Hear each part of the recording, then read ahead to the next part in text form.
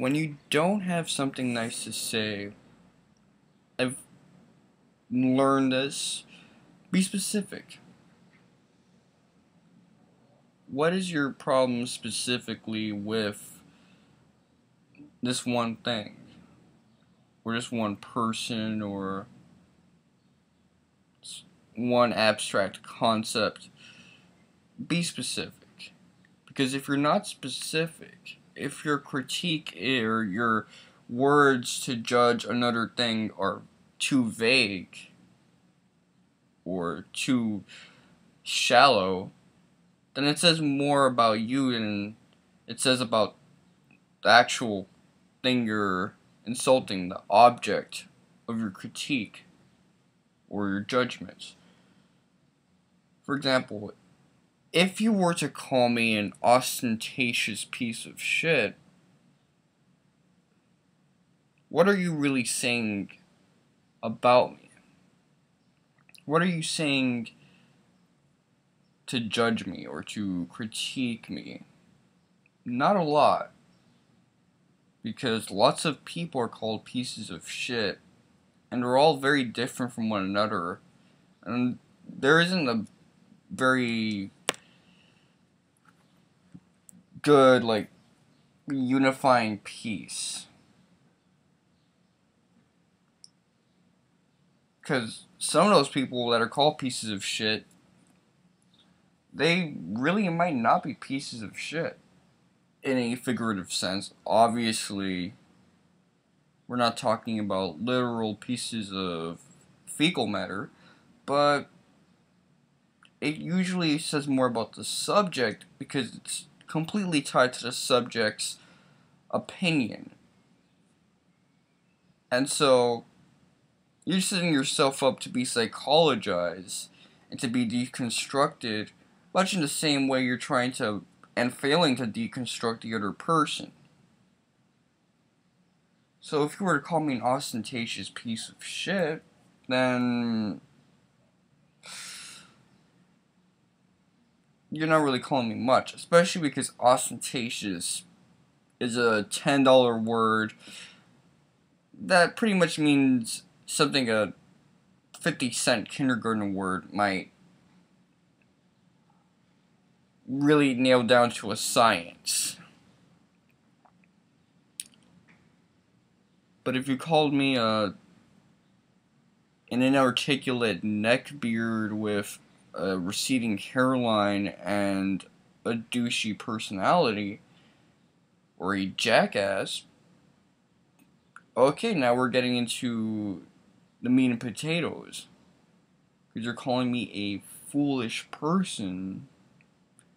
And I do have a receding hairline. I do have a neck beard. Although I shaved it. Got the 5 o'clock shadow right now.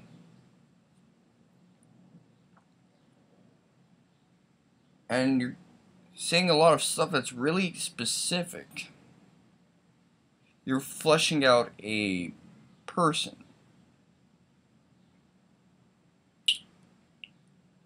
And being inarticulate, well, I really doubt that I've ever red-pilled someone. I doubt anyone has ever watched my videos and become red-pilled. I don't even think that was ever one of my goals. This YouTube channel, these camera rants, are more of a video journal encrypting and recording all of my day-to-day thoughts. So, in a way, I am inarticulate because I haven't framed my positions in an intelligible way that can be used for proper argumentation. That doesn't happen. So in that way, it says more about the object you're critiquing than something about yourself when you're using it. And that's what I like. I like when criticism is more devoted to the object than the subject that's making the critique. Sometimes I'll see people critique certain characters or racist, sexist, and homophobic. And sometimes they're 2 for 3 or 1 for 3. And those vague heresy words say a lot more about the subject than it does about the actual object of critique. Now, don't get me wrong, there are a lot of things you can assume logically from those words. But really, you're basically saying, well, I'm a Brahmin, I'm status signaling right now by critiquing someone or some character that doesn't have the same line of thinking that I do. That's all you're saying. These headphones are pieces of shit. Fuck. How many times have they fallen out in this video? That probably makes me look more like a dumbass than anything I'm saying at the moment. But shit, you already know it's true. Be specific when you're critiquing. I go to that guy with the glasses and I'm more interested in the catalog as a whole. I went back to like the Nostalgia Critic last year. I remember Spoonie used to be there and I fucked with Spoonie deeply. He was a big deal. I liked Ben the Sage. I like that guy. Taught in the Shadows, rap critic. Nostalgia chick every now and then, even though all she really does is shout bigotry as opposed to a nostalgia critic who actually does a decent critique. For the most part.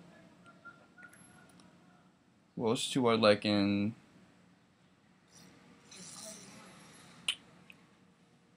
Benzai. I like Benzai too. So, Ashens.